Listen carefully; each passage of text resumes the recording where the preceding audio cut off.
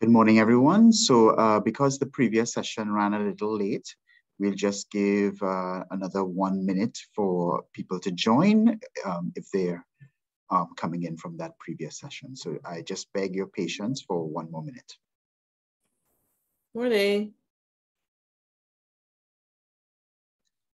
Hi. Just checking if you can hear me. Yes, I can hear you. Thank you.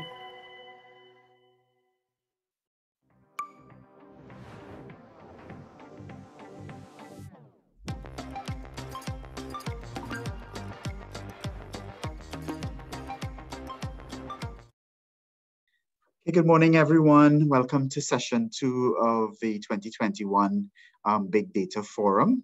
The title of this session is Big Data, Big Business. So it's very clear what today's this session will be about. Really, it's about unlocking big data's potential for smarter business in Trinidad and Tobago. We're joined today by several speakers, and then we'll have a panel discussion. So I'll just introduce our first speaker this morning, Dr. Kevin Fleary. He's the faculty head of the Arthur Lockjack Global School of Business. Dr. Fleary lectures on data analytics and artificial intelligence, supply chain and process operations management, and business development and innovation. Dr. Fleary, the floor is yours. Take it away. Hi, good morning all, and thanks, Mark, for that wonderful introduction. I am happy to be here today, and I want to thank the management and staff of UNDP for organizing this much needed event. Give me a second, let me share my presentation.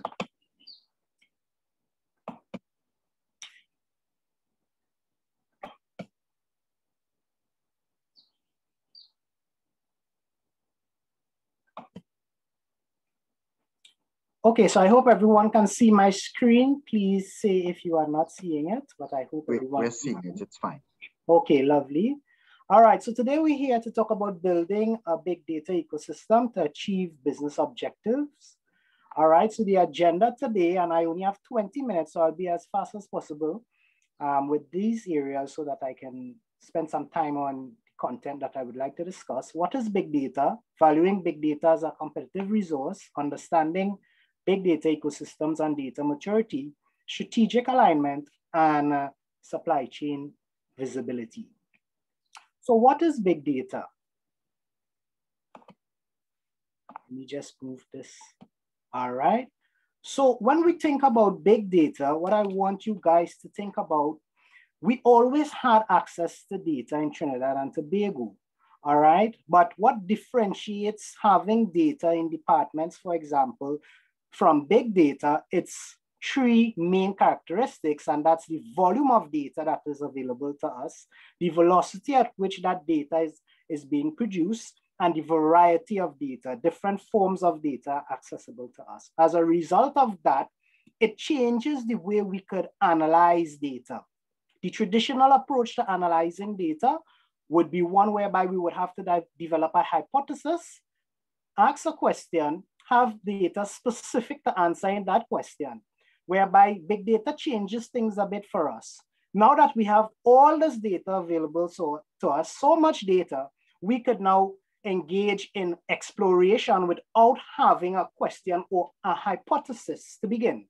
All right, what we do at this point is we look for correlations within our data set, and by identifying these correlations, we are able to develop insight that we wouldn't have previously developed. In other words, I'm saying we can get answers and develop insights without really having a question to begin our analysis. All right, with big data, we can leverage more data, all right, because we are capturing more data, we could leverage more data, we could find things that we didn't initially conceptualize. With the traditional approach to analyzing data, and this traditional approach would have been post big data. Of course, analytics could be used with segmented data, but big data allows us to analyze more data and therefore develop more insights. All right. The traditional approach, we would need to carefully cleanse information before analysis. With big data, with big data, we don't have the issue of carefully cleansing data, all right? It therefore means, I don't know if any of you would be familiar with the term of garbage in, garbage out. That term is really synonymous with the traditional approach to data analysis, whereby if you begin your analysis with a set of data, a narrow set of data that is specific to your question and your hypothesis, if you analyze that data set, you actually select the wrong set of data, you could get garbage as your output. But with the world of big data, because there's so much data available to us, it means that we have more flexibility and the ability to develop insights where insights wasn't previously existing. All right? So with big data, all right, because data is being produced every second of every day in different formats, we have to have the ability to capture, store, and analyze this data. Unlike the traditional approach that was more static in nature, outdated somewhat. So what you can think of is a finance department using monthly sales data to develop a forecast of what may happen in the foreseeable future. Sometimes that analysis may be a bit off, and that's because the data was somewhat static. Big data, on the other hand, it's continually being generated. And therefore, if we can develop the ability to analyze this current data, we would be in a better position to understand our environment and make decisions that would help us to gain and achieve our objectives. All right? So I hope you guys were able to understand that concept of big data very quickly.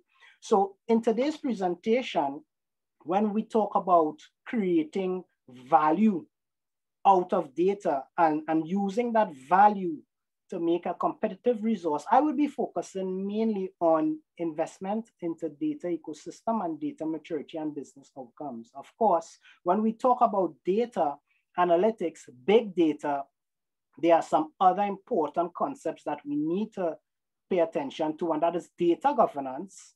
All right, what is the quality of your data? Is your data reliable? Are there regulation bodies in place to ensure that your data is being maintained to a specific standard? And decentralization of data analytics.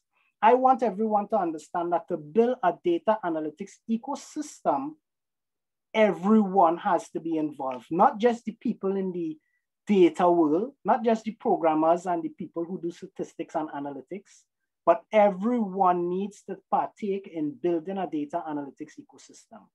And let me explain why.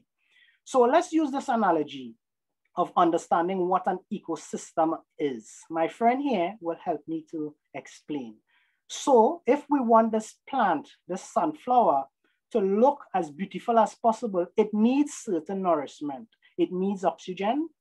It produces oxygen as an output, but it needs carbon dioxide. It needs water. It needs light for photosynthesis. All right.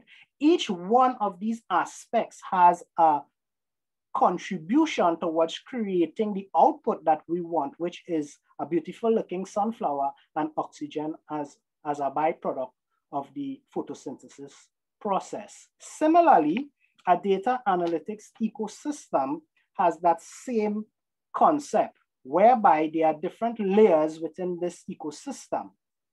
I want you to look at the center, and we are moving on an outward direction, all right?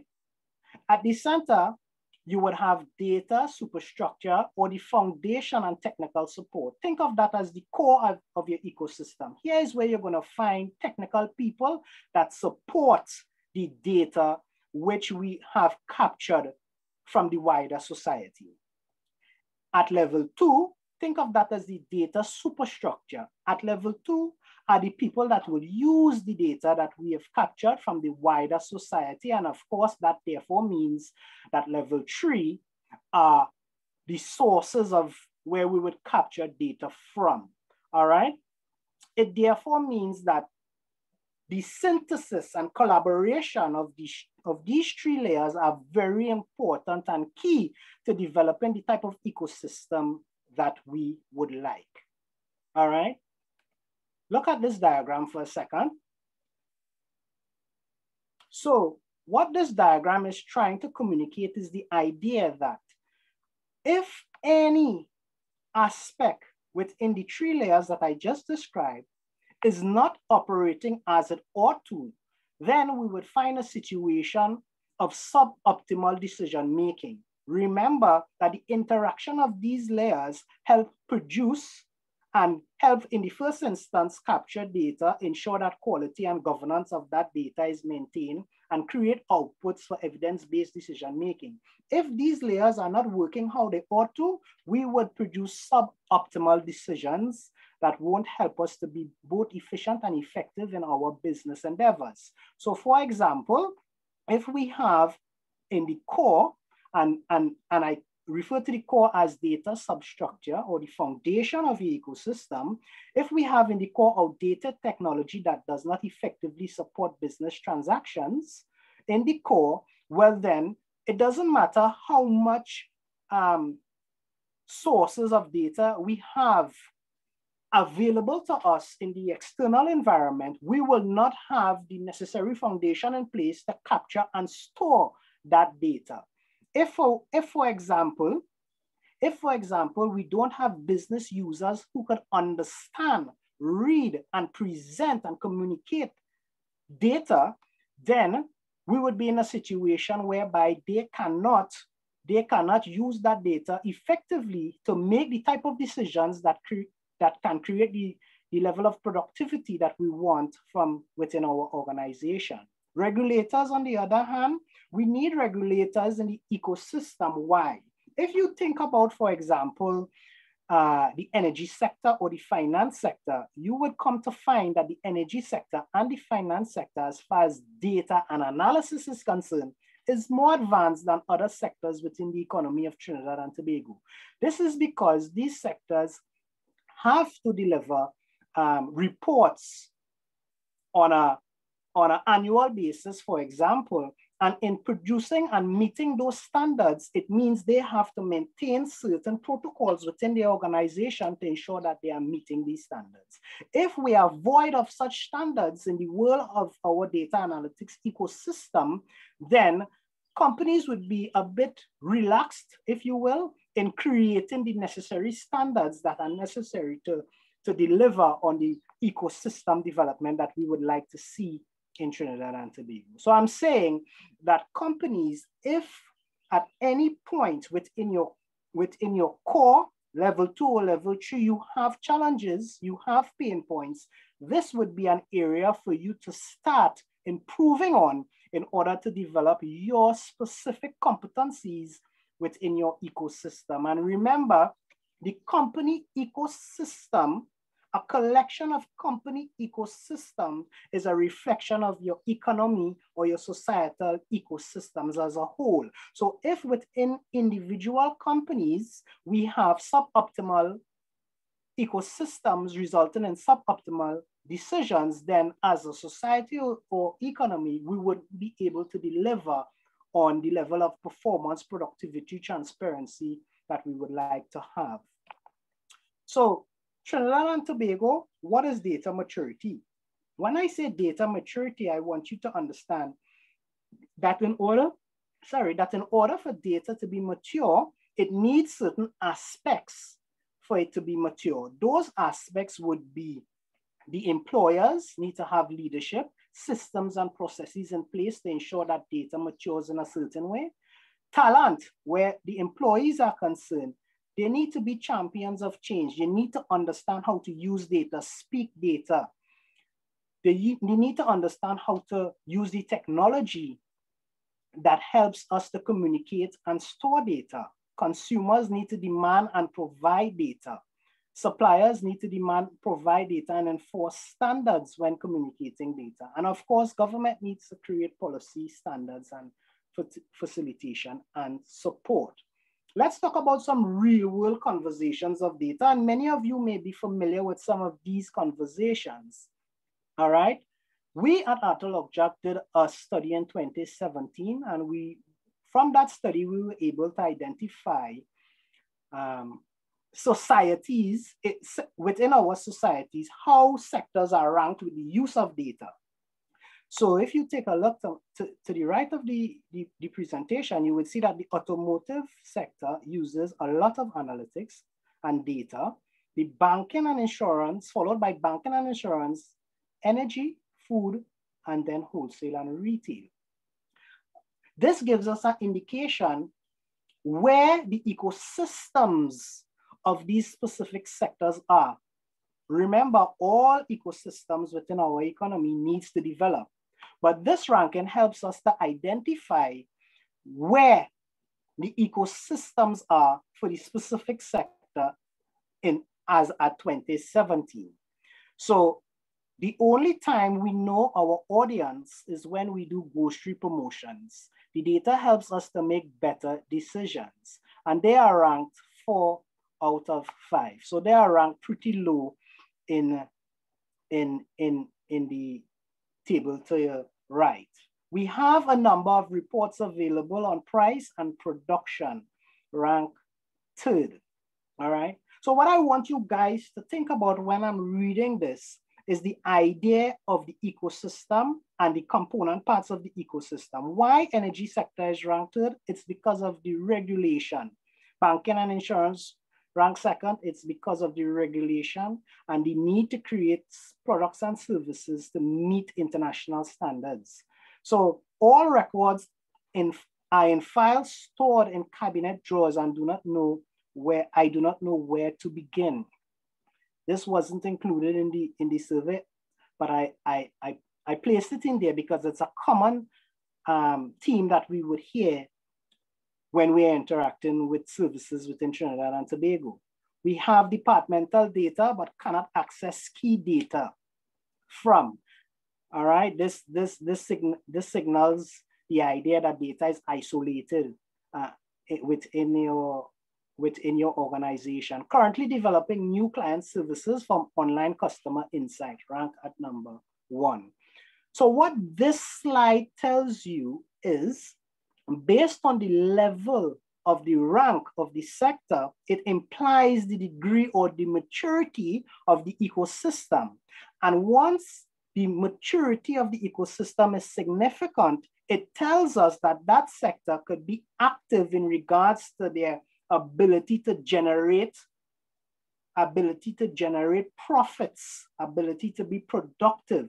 And we can think of each sector listed here, and given our understanding of our economy, we know how active these sectors are.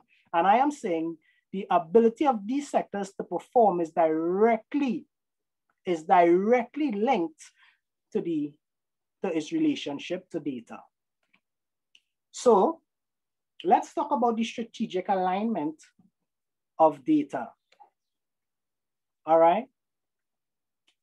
An important point to understand when we talk about big data, when we talk about technology, when we talk about creating a digital economy, is everyone focuses on the concept of automation. Automation is an important ingredient in creating such a society, but it must take into consideration other factors.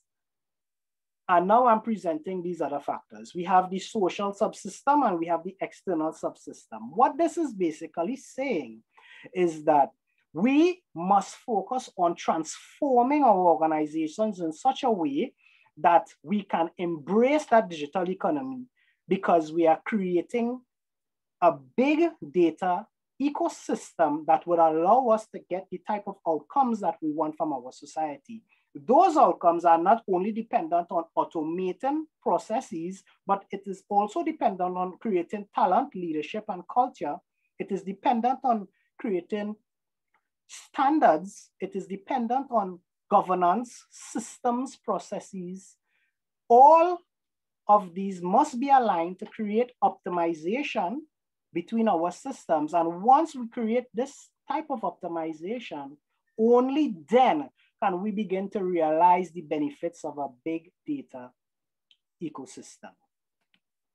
So now that we've discussed that, I just want to talk briefly about what is possible if and when we create a developed ecosystem, we would be able to benefit from concepts like supply chain visibility. We are currently in a pandemic, and the companies that are most successful in the pandemic are the companies that are able to have visibility along their supply chain. This visibility is a result of having relationships and technology in place to allow sharing of data among all stakeholders within your supply chain. Therefore, it requires you as a partner within a supply chain to maintain certain standards and protocols and share that data with other persons along your supply chain. If and when, as a society, we are not putting these measures in place to actively participate in changes that are happening around the world, like managing a supply chain using data, then we will actually be omitting ourselves from some of the changes that are happening around the world. As I said, the companies that are being successful in this time of change are the companies that are focused on the use of data for evidence-based decision-making. So what does this mean? Supply chain visibility in a world of COVID-19, the most competitive companies today invest in sharing and mining data along the supply chain. It requires stakeholders along the supply chain to collaborate and maintain shared objectives during value creation to ensure that data, products, and services are delivered on time, cost, and quality. This therefore means that we can expect export markets to demand data for our goods and services, as well as we should seek data from our imports as a means to satisfy customer expectations and develop big data ecosystem. Saying all of that, we need to understand that the world is moving fast ahead with the use of technology and data in its everyday business. All right. This diagram seeks to highlight where the world is. The world is currently, and when I say world, I mean developed world. It's currently focused on what we commonly know as the fourth industrial revolution. We are in the third industrial revolution. We are focusing on building competencies and developing efficiencies when it comes to knowledge-based economy type development. But understand this is a necessary ingredient in order to stay in the conversation, in order to be competitive and develop sustainable companies. And once we successfully achieve that, we would be in a position to build competencies that are synonymous with the fourth industrial revolution. So that is my presentation. Thank you for your time and attention. And remember, the challenge for government, business, and society is to find ways of thinking and acting as our world is disrupted by technology and innovation. Thank you. Thank you, Dr. Fleary, so much for that presentation. We will get to the questions when everybody has a chance to present, and the panelists have an opportunity to give their input. So the questions and answers will come more towards the last quarter of the event. So I'll move into the next presentation, which is from the Mona School of Business and Management. And it's the title of this presentation, Are Your Business Models Ready for the Fourth Industrial Revolution? It deals with the case of Trinidad and Tobago's businesses. The presentation is going to be given by a team led by Dr. Maurice McNaughton, who is the director of the Center for IT-Enabled Innovation at Mona School.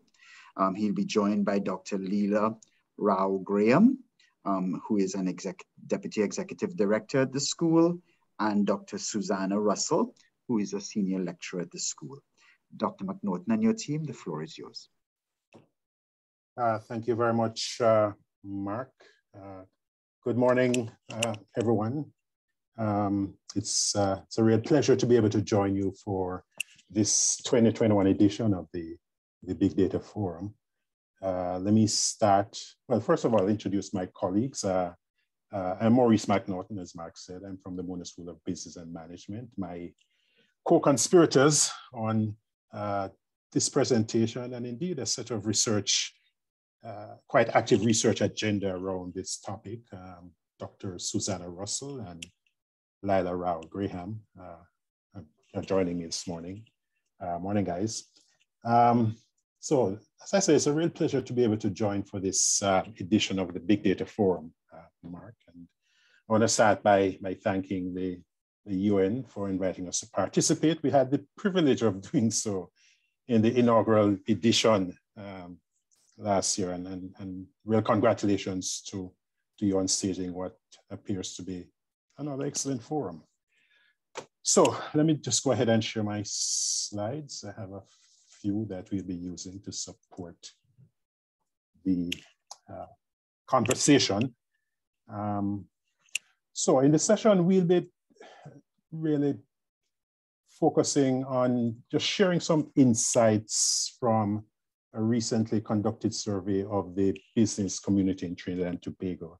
It was quite interesting just listening to Dr. Fleary talk about the importance of thinking ecosystem and sort of framing a little bit of narrative around what the big data, or in fact, more broadly speaking, the data ecosystem, how it is evolving in Trinidad and Tobago. So this presentation really is that's results from a survey that we conducted quite recently, and will really help us explore the question of readiness for big data. What's the awareness? What are the attitudes? And what are the perceived value opportunities, especially among senior executives? Because that's quite important that we get that perspective from that vantage point. You know, and I think this is something I've spoken about previously. We've always been seized on the importance of the role that the private sector should play in this so-called national data ecosystem. And previously, when we sort of thought about this from the perspective of open data, there was a lot of emphasis on the role that the government plays in opening up and making data available as an important part of that national data infrastructure. And we sort of saw the private sector as active consumers of data, of course, to drive their own value opportunities for innovation, productivity, etc. But you know, more recently, as the global data ecosystem has evolved, and the variety of data has gone beyond just open data. We're now speaking in terms of big data, open data, Internet of Things, data arising as a result of the massive scale of digital transformation and digitization that is taking place. As that ecosystem has evolved, the role of the private sector has to evolve as well. And in fact, we now like to think of the private sector as, you know, more both consumers and active producers of data. And since the 2015 SDG agenda, the critical role that private sectors play in enabling a country to capture the full economic and social value of both public and private data has become even more pronounced.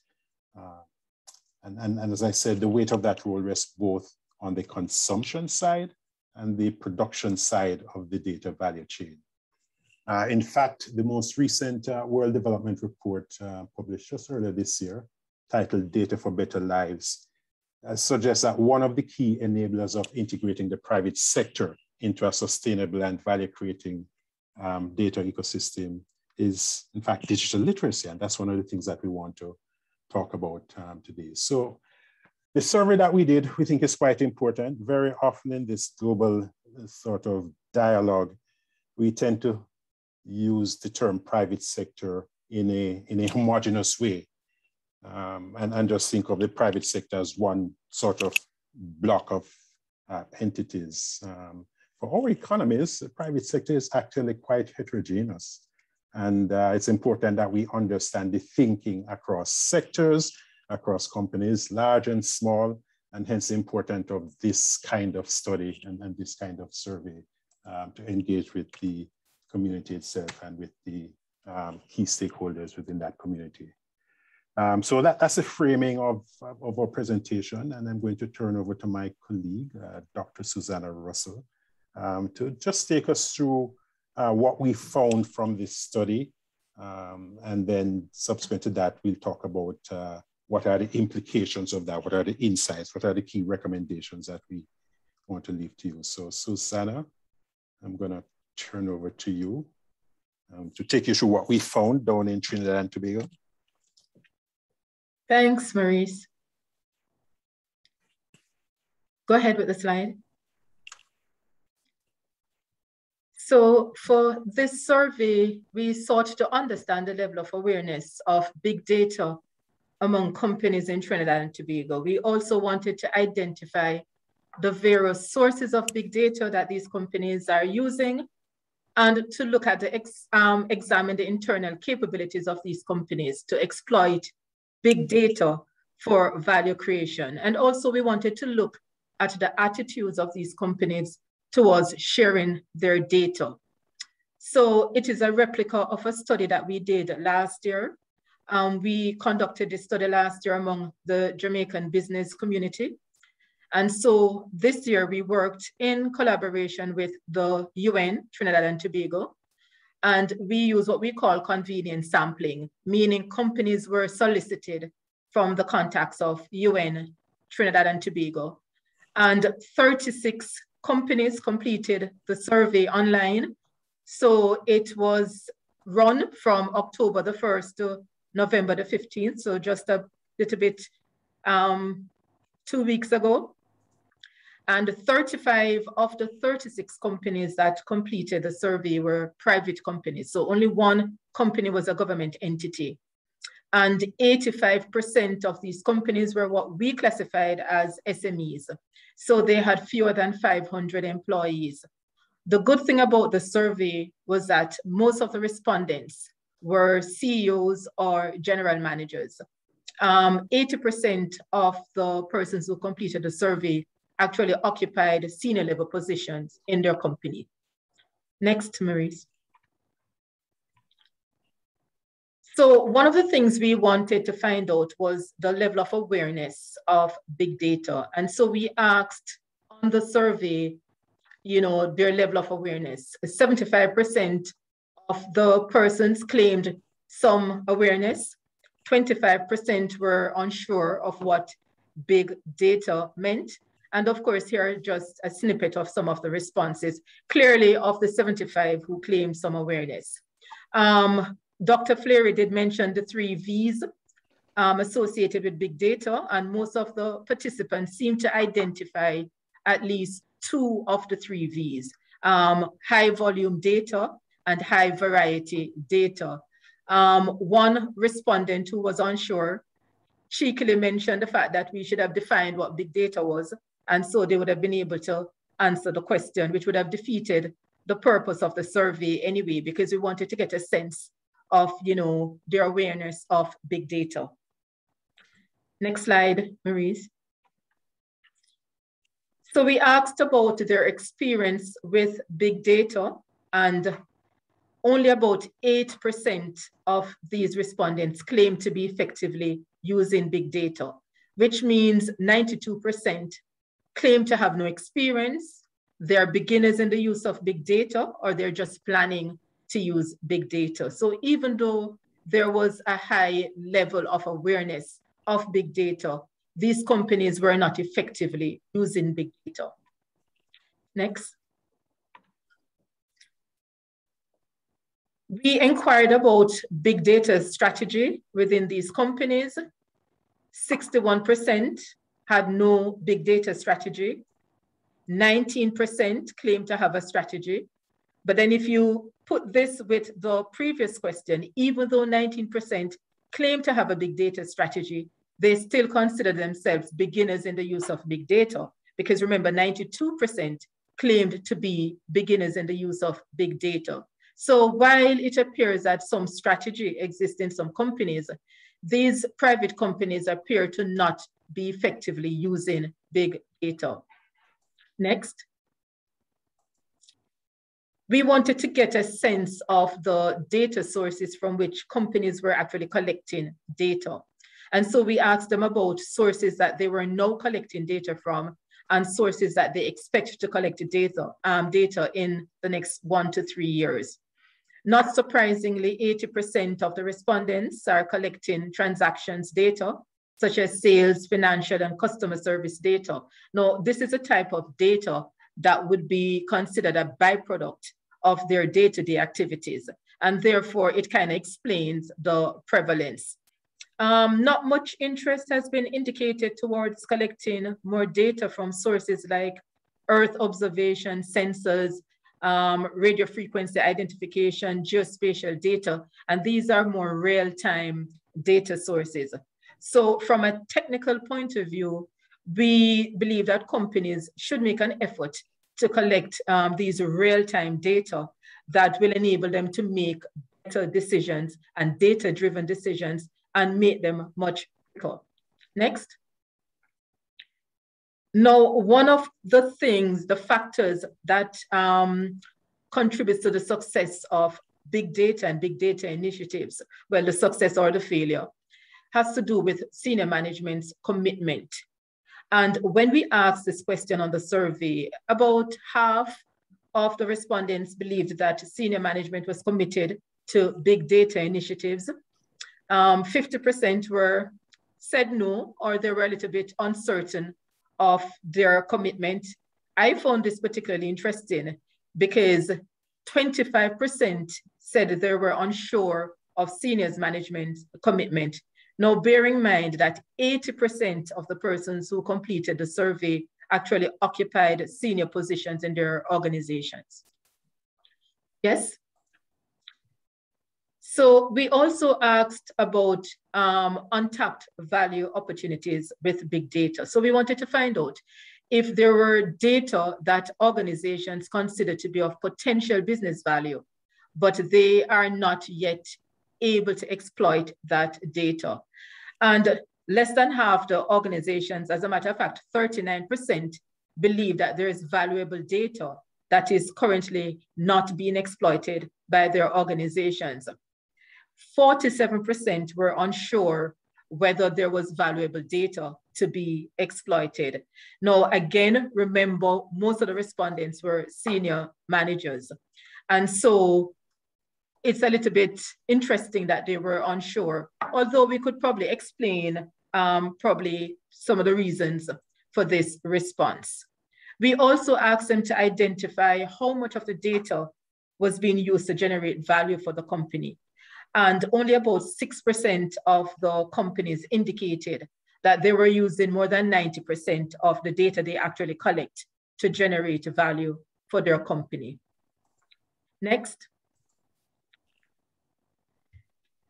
We wanted to find out about the barriers that these organizations face in maximizing big data's value. And some of the presenters would have already spoken about some of these barriers. And it is the same barriers that you would find in the literature. So it's not unique to Trinidad and Tobago. As a matter of fact, we found the same set of barriers when we ran the survey among Jamaican companies. So lack of skills or expertise, the cost of the infrastructure, the complexity of the data, just senior management's commitment, leadership buy-in, and the culture of the organization. And of course, I think I mentioned the complexity of the data, the perceived risk of little return on investment once the company invests in the infrastructure to actually get the data. Next. We were interested also with about the data sharing practices of these companies. So we asked organizations who share their data with external partners the reason that they actually share this data. And some of the reasons given were to satisfy regulatory requirements and statutory obligations, to create opportunities to generate business, to build stakeholder relations, and just to collaborate with colleagues. And we also probed a little bit further to find out about the perceived added value that these companies believe they're getting from sharing their data. And some of the answers included increased revenues, improved customer experience, of course, which will lead to customer loyalty and better customer retention, improved customer satisfaction and relationships, and just improved business partnerships. Now, 30% of the participants do not currently share their data. And some of the reasons given were, you know, nobody ever asked them to share the data. They weren't too sure, you know, if their data was actually useful. And the minister in the earlier session spoke about confidentiality and privacy concerns. So these companies clearly have the same set of concerns. Next. We wanted, the survey is not an end in itself. We want to see how these private companies can collaborate with academia and what services and support they may require from us so we can collaborate. And the three main services that they require or they would like to partner with us on is some executive training, some capacity building workshops, and some customized data analytics. So probably if we can go in and help them to do some data analytics. Lila will speak some more on that. Yes. So as I said before, this is just a replica of the study that we did for Jamaica. And the sample size for both countries are fairly the same. We had 40 respondents for the Jamaican survey, 36, mainly private companies. The demographics were slightly different. For the Jamaican sample, about 43% were large companies. And what we mean by large, they employed more than 500 employees. In Trinidad, we had primarily small companies. Now, even though the demographics were pretty dissimilar, Trinidad is an industrialized country, far more industrialized than Jamaica. So a lot of the responses came from oil and gas, petrochemical, telecoms, utilities. Whereas for the Jamaican survey, a lot of the responses came from services. However, there were more similarities than differences in the results. So it's safe to say that private companies across the region, I mean the region meaning the two companies that we have looked at, whether it's large companies, whether they're SMEs, they seem to be sitting on this vast amount of data, but they're simply not maximizing the benefits of the data. The executives, remember that more than 80% of the persons who completed the survey were senior management for both countries. They recognize the value potential, but the organizations lack the capabilities to exploit these value potentials. So clearly there are some opportunities for a regional approach, which Lila may talk a little bit more about. Handing it over to Lila. Okay, thank you, Suzana. And just to follow up from there, I think the good news that comes out of the survey is that although there are these untapped data value opportunities and a number of barriers, we found that the senior management really is conveying that they are receptive to opportunities, engagement, and dialogue around big data. We plan to share the details of this survey very shortly, but we want to highlight 3 recommendations. Maurice? Our first recommendation is that the business community look at building their internal capacity as it relates to big data. And again, this was identified as a barrier from the study, and I think earlier presenters have also focused on this. We think that this is something that can be addressed through collaboration with academia in the form of customized training and senior management workshops, for example. The second recommendation we make is to really demonstrate, rather than just talk about, the opportunities for big data. Actually seeing what is possible is one of the surest ways to get buy-in and commitment. This can be done through the development of proof of concepts, which are quick, low-cost big data solutions that demonstrate the value of the data to organizations. The POCs, or proof of concepts approach, will help identify the value opportunities and sway those who are unsure of the potential of the data. This is critical for senior management buy-in. The final recommendation is around the establishment of public-private partnerships, and really to just build an awareness of the importance and benefits of building these partnerships. Maurice?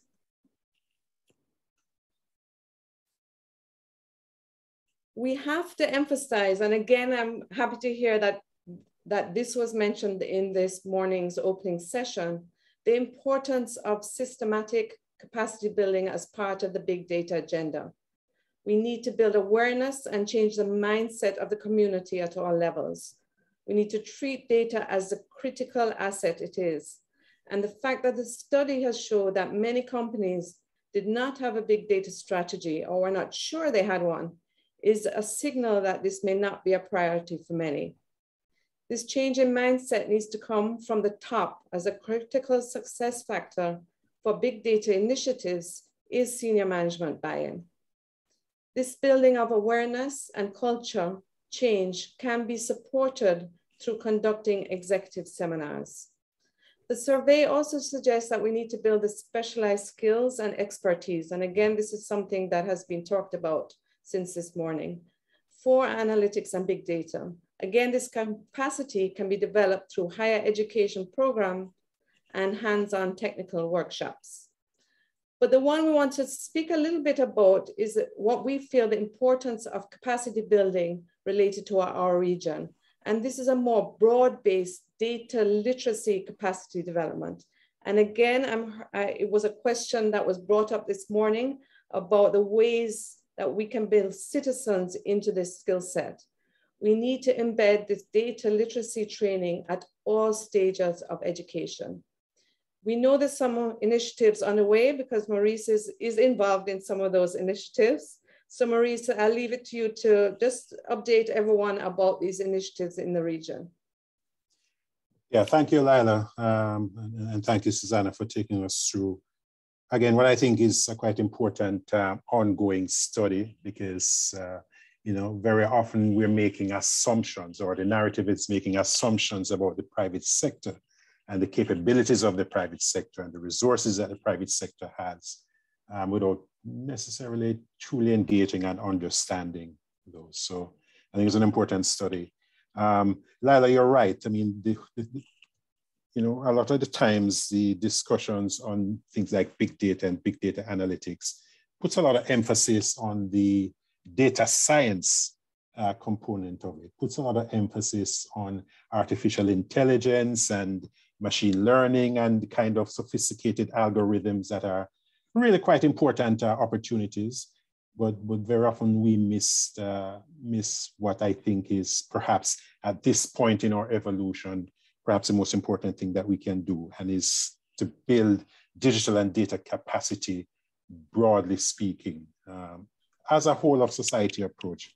You know, and the private sector, for instance, may perhaps say, well, why is this important to us? I mean, we really want to develop and engage the data scientists. So let me just share a little bit of perspective on that, because we've been doing some work in that area with the private sector here in Jamaica. Let's see what's happening. Right. And so why should this matter to the private sector?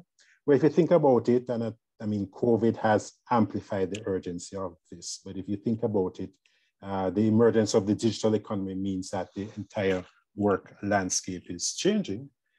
Digital literacy and data skills, and I speak about those in combination, are really essential in-demand employability skills. I mean, this is something that has to happen at every level of employee, not just the specialists. Your consumers are becoming more digitally savvy, and so their demand for digital products and services is increasing. So nowadays, consumers tend to benchmark their expectation of a digital customer experience based on what they experience when they use the Facebooks and the social media platforms. So we have to be creating our online customer experiences with that in mind. The idea of assessment is a critical aspect of this. Understanding where employees' capabilities are to be able to inform digital upskilling programs, and having standardized tools to do that is important. One of the things that we've found in the work we're doing here is just a lot of fragmentation. A lot of companies are sort of doing their own thing, and the importance of having national open educational resources for these kinds of initiatives is quite important. And ultimately, what we have to do in our economies, if we're going to be competitive, is to build digitally literate, not only the workforce, but the labor market writ large. I just want to mention a couple of initiatives that we're doing here in Jamaica that, again, underscore the importance of this whole of society approach to this. Governments, regulatory agencies, the private sector, the educational sectors. And so one of the things that we're doing here, sorry, the slides acting up a little bit. But yeah, I just wanted to share with you, one of the things that we're doing here is developing a unified sort of national framework for digital literacy. This is a framework that would provide for not only a standardized competency framework, which I'm just displaying here on the screen, but also a set of standardized assessment tools and measures that would allow us to take a country approach to this. And I think, Mark, what this helps us to underscore is the importance of these collective approaches, not only at the national level, but also at the regional level. And so that's a quite important project that at the business school we're doing in collaboration with the regulators, the Broadcast Commission of Jamaica. So just wanted to make that particular point and the importance of this sort of whole of society approach to digital and data capacity building. And Lila, I mean, that engagement gives us some other opportunities. And let me turn back over to you to just sort of wrap up on these. I think what becomes important to recognize is that as we engage around capacity building, there are other opportunities for collaboration that will emerge in a more organic way. These include the sharing of data, sharing of infrastructure, and really collaboration and sharing of expertise. The business community really are holding key data assets that can contribute to official statistics and can be used as sustainable development goals proxies. For example, if we think about the mobile phone data, we can use it to map the movement of mobile phone users to predict the spread of disease. Very important in our context. We can also use that same mobile phone data to look at spending patterns on mobile phone services. And these can provide proxy indicators of income level. The second opportunity is related to the infrastructure that the business community has invested in. This can be used to support advanced big data analytics on public sector data. And finally, there's opportunities to leverage data science expertise in academia across the business community, both private and public sector. Again, this has been recognized as one of the barriers, so we can use training and workshops and support data-driven innovation in key sectors such as tourism, agriculture, and education, which were mentioned by the minister this morning. Yeah. Maurice? So I mean, you know, so it's not just big data, it's a big opportunity, but it's a big opportunity that requires all hands on deck. The private sector has to recognize the role that they play. I think private sector leadership, executive leadership at a strategic level is absolutely critical. I think the COVID-19 pandemic has accelerated the urgency of digital transformation for many organizations. Well, big data and big data analytics is one of the core pillars of digital transformation. So that, you know, and again, I'm very happy that we had so much senior management participation in surveys like this. And that's the level at which the engagement needs to take place. This is not just a technology play to relegate to the IT organizations, as important and critical as their role is. And so just want to leave us on this particular note that this is an imperative for the executive leadership of our organizations. So Mark, those are our thoughts. And as we said, the report will be ready shortly to share with the community. So thank you, Dr. McNaughton, for that great presentation. And thank you, Dr. Fleary, from before.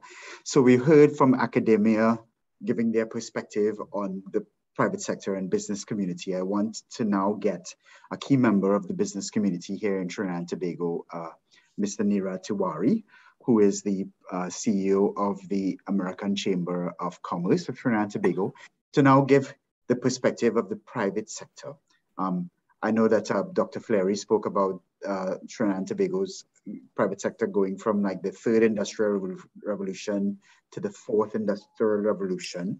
Dr. McNaughton and his team talked about how, although like many of the business community are aware of the big data and to some extent big data's use to the private sector, a much smaller percentage are actually viewing it as useful and applying it. So I would like to get your perspectives of where those discrepancies can come from. Sure. So thanks very much, Mark, to you and the team at the UN for having us participate, and to all of the presenters. I thought those were very, very useful presentations, the context and then the actual data. So in 2018, AmCham Trinidad and Tobago actually embarked on our digital transformation advocacy in a louder way, and we established a digital transformation committee. And every year since, we've been hosting a technology conference called this Tech Hub Island Summit to advance the digital transformation agenda in both the public and private sectors. And so, yes, I think, I mean, the data seems to reflect what we're seeing, which is that many companies understand that there's a digital transformation imperative. It's not specific to data analytics or the usage of big data, but I think we all appreciate that understanding better your customer segments, where your business opportunities and pain points are, will be key to improving efficiency and growing the business. So whatever we do in terms of digital transformation will have to be underpinned by data, and that is true in providing government services as well. So companies, by and large, are at that point where they are trying to, I think the feedback we get is that they are still at the stage where they are trying to determine what questions they want answered. And I know Dr. Fleary said that, you know, big data would help us answer some of those questions without having to ask them, and that's true. But that's for bigger companies in the main. And so smaller companies still don't, I think we haven't connected in terms of the ecosystem. We haven't yet connected the companies or the people like Dr. Hussein and Professor Hussein and his group at TT Labs. We haven't effectively connected the people who can diagnose and solve problems with the people who have problems to be solved. And then when you identify the issues that you want to address, ensuring that you have the tools and the talent to do so.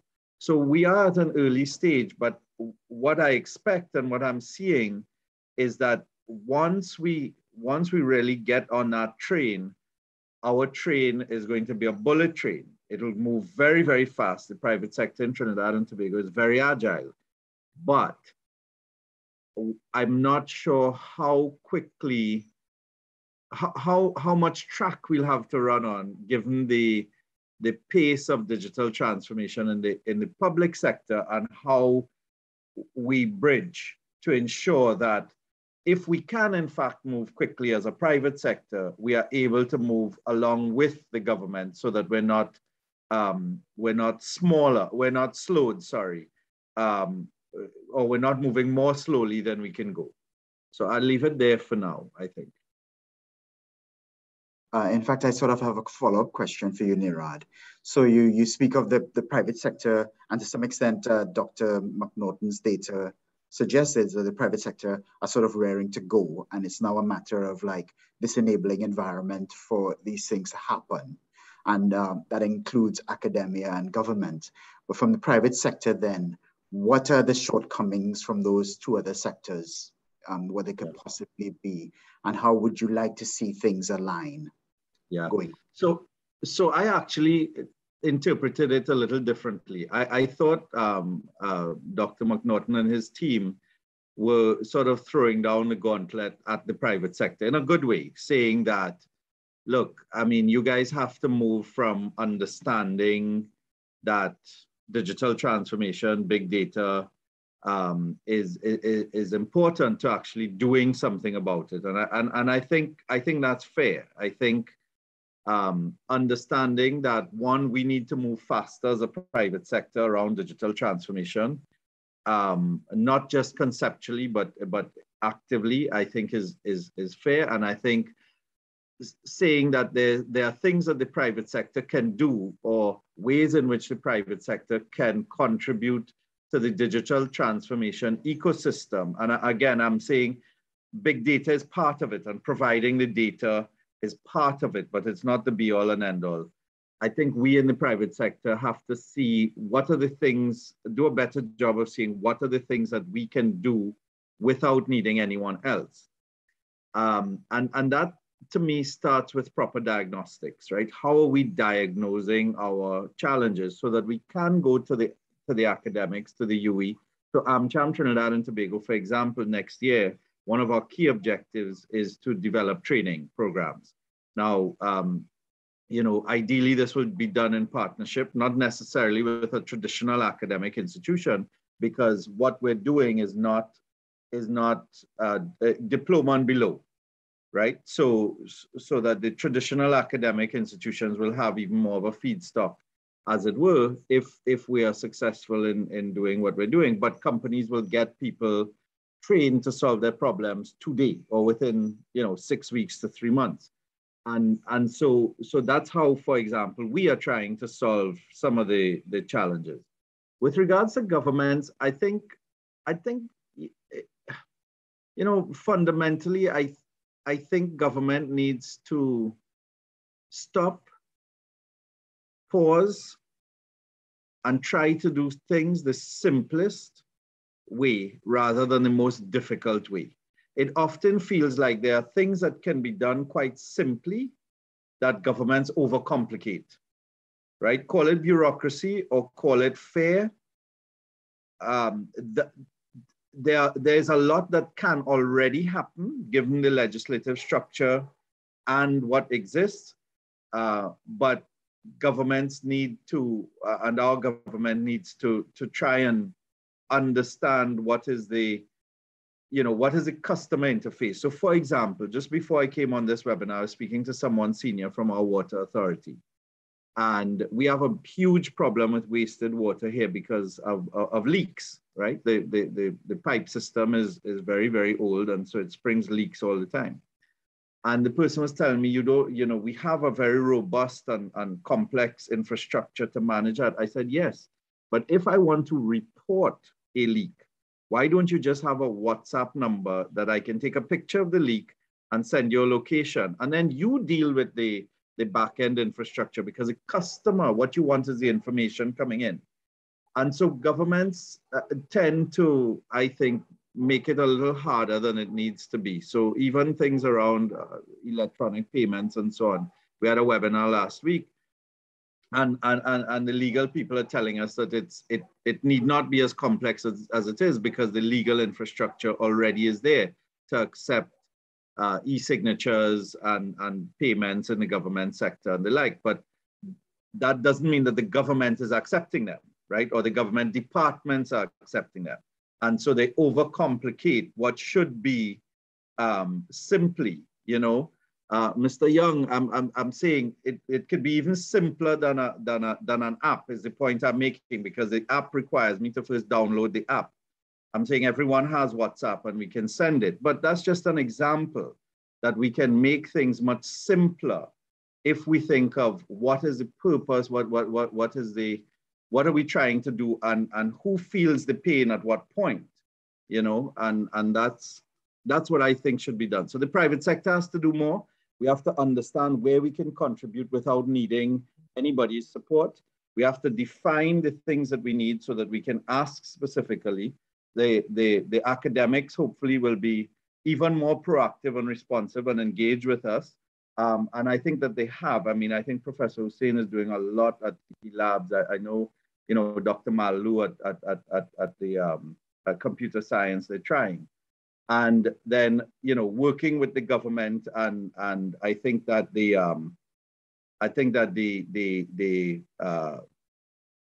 are some government agencies like the TTIFC who are really trying to work in a very proactive manner with the private sector.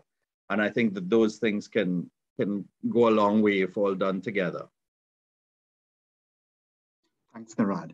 So I know, Dr. McNaughton, you had mentioned the COVID-19 pandemic and the sort of like, it sort of like inflamed the process that like we were like on a path to achieve these things within a particular period of time. And the pandemic came along and forced us to accelerate. And I think we can see it like with education here in Trinidad and Tobago, that we were to some extent unprepared for this new paradigm shift towards digital education system. With regards to like the business community now, and that things have sort of like, this pace of change has accelerated because of the pandemic. Where do you see like the Trinidad, the challenges and the opportunities for Trinidad and Tobago private sector? Yeah, so just to touch on something that Nirad say, and Nirad, greetings. I think the last time we engaged was maybe a few years ago at a workshop put on by the group out of the UK. I forget. The Capri and Wilton. Indeed. Well, let me just say, and I take the point that you said, for instance, maybe academia and the government doesn't move fast enough, and the private sector needs to do it on their own. I would suggest that academia and we are, in fact, becoming a little bit more agile. And while a lot of our traditional academic and quality systems are a little bit slower moving because that's the nature of the beast, there's quite a bit of work that we're doing today, working with industry to develop more responsive digital upskilling programs, competency-based training, micro-credentialing, right? So that people don't have to go to a 3-year program to do a degree. They can, spend 6 weeks and do a particular specific competency training. I think that kind of collaboration is important because it's all hands on deck. And one of the challenges I've seen in our jurisdiction is a little bit of fragmentation in terms of each company wanting to do their own thing, rather than coming together with academia. And in our case, we're working with the regulators, the Broadcasting Commission, to put together this sort of national approach to digital media and information literacy skills, which bundles a variety of things, including the competency frameworks, the type of assessment that someone can do to understand where they're starting from, and bundling training courses. I think those collective approaches are important at this stage if we're going to be able to move at the pace that is required by the onset of the digital economy. But I agree with you, it has to be far more agile than we have, our institutions have done in the past. But I think we're getting there, and it starts with dialogue, it starts with an intent and a willingness to collaborate, which we actually heard coming out of the survey. And that is something, Mark, that we need to just capitalize on in terms of the kinds of engagement that we put in place to work with the business community and the private sector. And I see a comment from Richard Young. He's sending in comments as we speak, but the sort of like mechanism for collaboration, and maybe Dr. Fleary, this is a point for you to jump in here, and the other panelists as well to jump in. But Dr. Fleary had spoken about this ecosystem that needs to be in place for these things to happen. How formalized does that have to be? And is there a need then for some sort of like formal mechanism to be set in place where these multi-sectoral stakeholders can regularly and collaborate and at the level that's required? I would say yes, we need some type of formal policy or approach to developing the ecosystem, because if you have a situation where the private sector or some companies within the private sector are developing at a fast pace, the public sector is developing at a slow pace, remember what happens within an ecosystem is if parts of the ecosystem are not operating how it ought to, it affects the entire performance of the ecosystem. So yes, companies that move ahead on developing their organizational ecosystem will of course have and realize benefits. But I think the goal, we need to understand what is the goal. Is if the goal is to create operational efficiencies within your organization and internal and internal productivity in the organization only, then focusing on developing analytics within your organization to help manage those deliverables are good. But if we want to focus on things that will help us internationalize companies, and I think that is where we need to go as a society, we want to internationalize companies, and therefore in internationalizing companies, all right, there needs to be a situation whereby they can collaborate and share information. So for example, a company in the private sector that may want to internationalize, if they can't access data at a time, in a time-sensitive way from the public sector in regards to port facilities, that would impact their logistics and ability to compete on a global scale.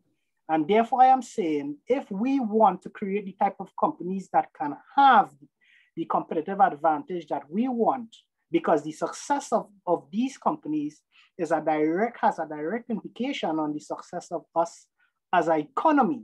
So if we look at it at the organizational standpoint, yes, companies can be successful, but if we look at it from the standpoint of developing a strong economy that is diversified using digital competencies, then we have to find a way to collaborate and grow. There's no problem in having some players stronger than others. In fact, that sets and creates benchmarks internally for us to try and reach the other parties, but we need some type of shared agreed framework to guide development. And we need to set some timelines to satisfy the persons that would like to achieve specific objectives. Mr. Tewarie. Sorry, Professor, you go ahead. Oh, sorry. Listen, I completely agree with both sides of this dialogue. We need frameworks because we have to do shared approaches. It's too inefficient for everyone to do their own thing. But those frameworks have to be, and Kevin, I like the idea of ecosystems because there's a kind of organic growth to ecosystems, which is not by its nature and definition bureaucratic. As you rightly say, everyone doesn't have to wait for everyone else. So we have to be very careful that we don't stifle the process with bureaucracy. But I think shared approaches, shared resources. I mean, there's an emerging discussion around this idea of digital public goods, which is I think going to take some, become quite visible. I think we have to treat both data and the frameworks and the policies and the tools around them that persons can access as something that is available in the general public domain. And so I think it requires both systematic structured frameworks, but also agility to ensure that the fast movers can move at their own pace. Mr. Tewarie? Yeah, so as I was mentioning our Digital Transformation Committee, that's one attempt to do this. So we have on that committee, for example, the TTIFC, as I was mentioning earlier, as a member. We have Fleary on that committee. We have the IDB. With the new Ministry of Digital Transformation, when we met with the minister and the PS, we've asked them to put someone on the committee. So we are trying to do that. And what I was saying, you see, I think that's a bit of a challenge in the Caribbean, is that sometimes, when we try to acknowledge where we are, it's seen as aggressive. It's not. But I think if we are saying that we are in the third industrial revolution, when we need to be in the fourth, then we need to acknowledge that some things are not working as they should. It doesn't mean that it's anybody's fault today. It may not even be that it's any specific person's fault. It might be our collective inaction in the past. It might be and so moving, but we can't fix something that we don't acknowledge needs fixing. And so, we have to not be thin-skinned as we embark on this process. And that, to me, has been a big part of the challenge, because you can't have an open dialogue. You can't have an honest dialogue if people see your honesty as aggression or an attempt to lay blame, when in fact what you're trying to do is identify the problem, the pain point, and possible solutions so that we can do it. I would like to say that we had a fantastic meeting with the Minister of Digital Transformation when he was appointed. And as a result of that, the private sector, AmCham, Trinidad and Tobago, and the TNT Chamber came together, and we digitized the records, or we entered the data for 24,000 extra forms from vaccination that had nothing to do with us. And we had so there are ways that we can help if allowed to, and if we have the dialogue. And it was because the minister said that part of the challenge that they have at the moment with the digital vaccine certificates is that not all the information is entered.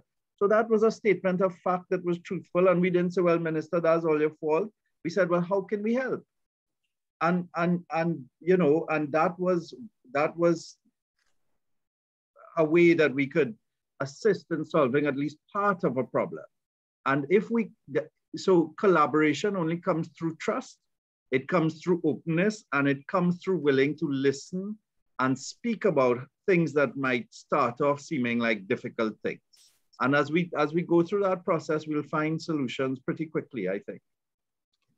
With that, I have to bring this session to a close. I think we had a very interesting and enthusiastic discussion.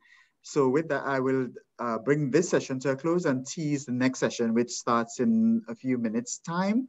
It starts at 12:40, and that session will be on the future of pharmacy and the business case of MEDL, which is a company that is using big data and artificial intelligence in the pharmaceutical industry.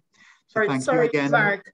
Yes, just a quick question. I just want to answer a question from Andy. He wanted to find out about the survey and the results. So he wanted to know how we selected the survey. Well, we used the contact list from Mark. You were the one who invited your contacts to complete the survey, right? Yeah, well, I can say that yes, we have a group of companies that the UN engages with regularly.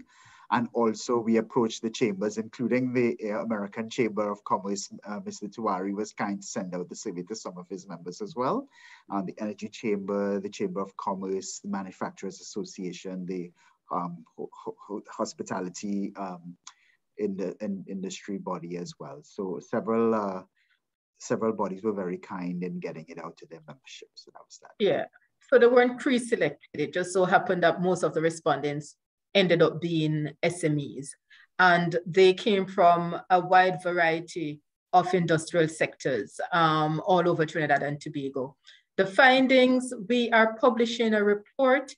The report, Mark, is at the printry, so you should get the physical copy soon. I'm not too sure how you guys are going to disseminate it. Well, the digital copy will be on the website for the Big Data Forum, so it should be all members, everybody in the public should be able to get it. Okay, great. Thank you very much. So thank you again. I don't want to eat into the next panel time. So thank you so much to everybody for participating, and I look forward to seeing you hopefully in future panels. Goodbye.